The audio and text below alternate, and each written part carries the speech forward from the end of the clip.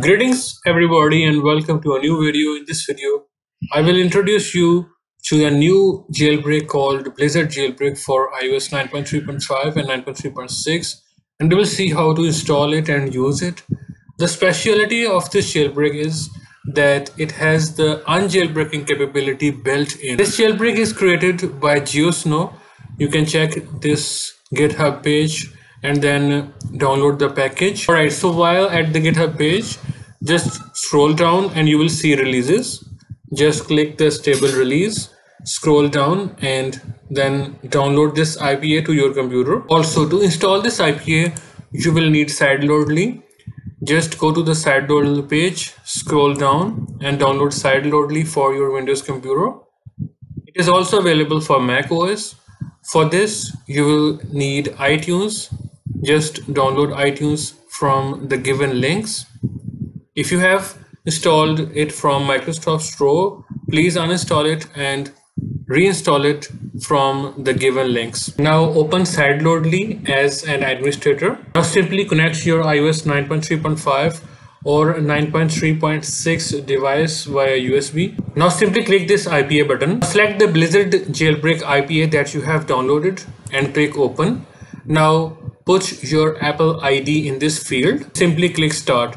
If you are doing this for the first time, it will ask you for the password, put it in, and then it will sign and install the app onto your device. Alright, you can see it says done and the app is now installed. On your device, simply go to settings, general, scroll down and you will see device management. Open it, you will see your ID, then trust and trust it again. Alright, it is done. Now go home and open the Blizzard Jailbreak app.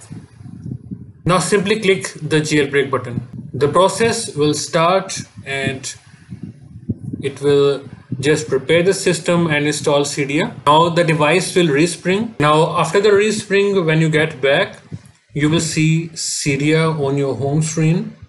That's great.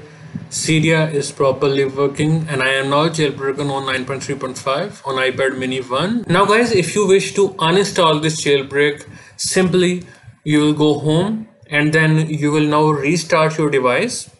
After restarting the device, get back home and again open the Blizzard Jailbreak app.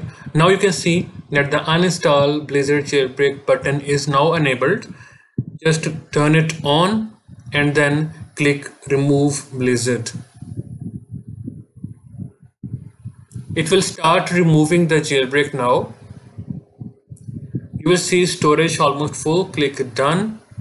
Now it will reboot, and like so, when you get back home after restart, you will see that Cydia is now removed, so the jailbreak is now completely removed. Like so, if you wish, you can jailbreak your device again using this tool. You can also patch TFP0 if you want using this button. That's all for this video guys. I will see you in a new video.